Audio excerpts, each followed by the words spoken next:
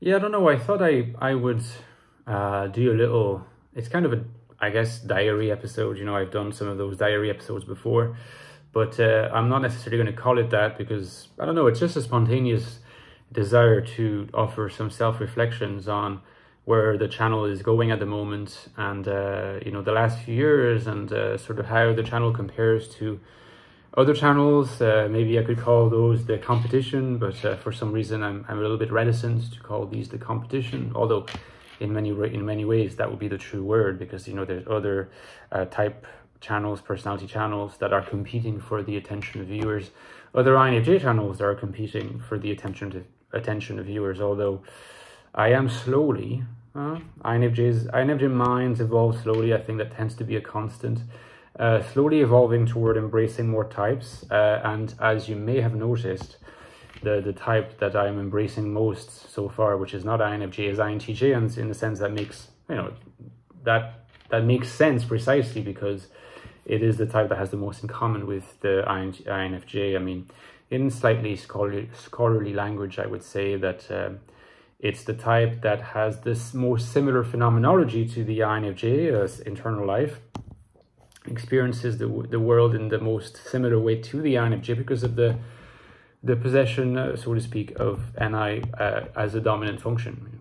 Being steeped in the NI world is something that is going to be very, very much a condition of a particular kind of life internally and externally for these two cousin types. So there is a little bit of branching out that I'm doing, and even at this stage, I'm not sure how well that's going to do, but I'm hoping that it's going to do well. I mean, in theory, I should be starting to attract more INTJs and INFJs, continue to attract INFJs with more INTJs, because I think I can attract more of an INTJ audience. I think for a while I was, well, I mean, just for a while, you know, you get this famous little syndrome called imposter syndrome, and this conviction I had that speaking from the point of view of an INFJ and his experience, I was only ever going to be authoritative, or at least convincing or interesting, as long as I spoke of the INFJ experience. Well, I think maybe gaining a little bit more self-confidence in that regard, but also noticing that there's more and more INTJs that actually watch my channel and who seem to either resonate or at least find my content interesting and thought-provoking. So I thought, okay, I'm onto something here. I'm not headed completely off track. And so, you know, continuing, and I probably will continue branching out. I probably would like to do more videos on ISTPs, on INTPs, on INFPs, ENFPs. Probably to begin with, you know, or the first instance types that I think have at least some sort of relevant relationship potential with INFJs, because INFJs, as these books indicate, remains my main area of investigation, but I need to branch out. I need to branch out not just for the sake of my channel, not for the sake just of my thinking, but also for the sake of my liking, to keep excited about the topic, even to continue thinking creatively about INFJs. I need to actually think about other types, and I can, in that way, as I progress by, you know, with my understanding of other types, to kind of also drive my way back towards an enlarged understanding of the INFJ, you know, what Gadamer calls the fusion of horizons, and Gadamer being a philosopher, former student of Heidegger, and I really believe in that. So I think that this is probably what's going to be more and more featured in videos. INFJs will always be part of the picture, certainly, and that's not going to change, and that's not, I don't want it to change. And there's still so much more to explore and investigate and research about this most fascinating types, but in interaction with other types, I think that's probably going to be more and more of a feature of my content going into the future.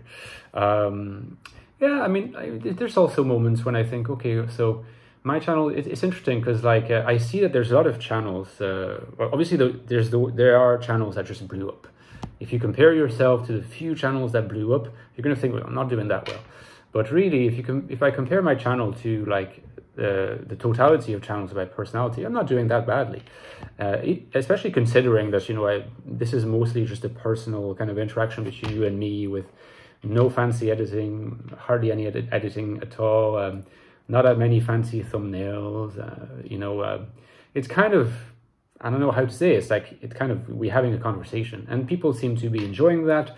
And what I like as well is that I've started to make more content, do it something on a more regular basis.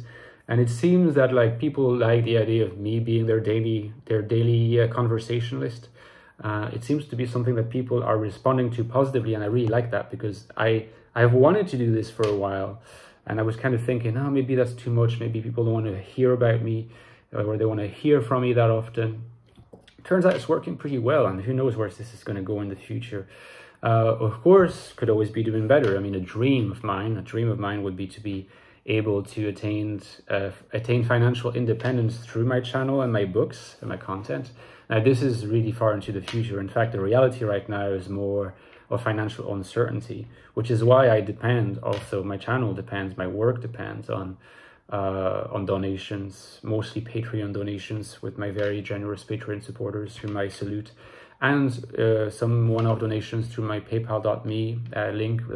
There's a couple people who started making donations, and I'm very grateful to them as well. So far, it's just I depend on donations. I depend on book sales. And book sales, you know, they are not always super predictable from month to month. I mean, there's a window of how well like my book sales can perform, you know, how well my books can perform, the sales can do. So there are months that are pretty good. There are months that are a little, you know, that rarely bad, but you know, they're a bit more modest. So if I could eventually manage to develop something a bit more sustainable, that'd be great. Perhaps move toward more editing, but not in an aggressive manner, and get some new ideas, maybe start a website. And as I mentioned in a video recently, maybe consider providing some typing services, starting from an INFJ perspective and INFJ coaching. I think that would be good. And my wife, who's going to move in with me finally in a permanent fashion in a few weeks' time, she's going to bring in some ideas and skills as well, I think. So I'm excited about the future. It's a little bit uncertain as well, but I'm certainly, my intention, I'm not in control of everything, as I indicated earlier, and I don't have the financial independence I would like to have. But if things go well, if they go as I would like them to go, I'm intending to really continue producing lots of content, and to continue being that conversationalist with you guys, maybe bring you a certain level of like sort of warm enjoyment every day. If I can be that person, that's great too. Continue producing more books on the INFJ, on NI dominance, on type. You can get those two books, by the way, as you know, the Ecstatic Soul and the Infinite Soul. I always talk about them in my channel, so no need to return. You know that this book, if you can get more reviews for this book, that's always very helpful. So my two books on the INFJ that you can get. I intend to write more books, lots of things, lots of ideas, but at the moment it's kind of a period of transition where I'm still trying to calibrate the new elements that I'm potentially considering adding, and trying to fit everything within my schedule. So I think the future looks good. It's a bit stressful at times. It isn't a bit blurry in other ways, but altogether the intention to continue being very active is definitely there. So well, if you're still there watching this video, again, thank you so much for being a supporter of mine, and I hope you continue to be that in the future in whatever capacity. Okay, so talk to you soon, guys. Bye-bye.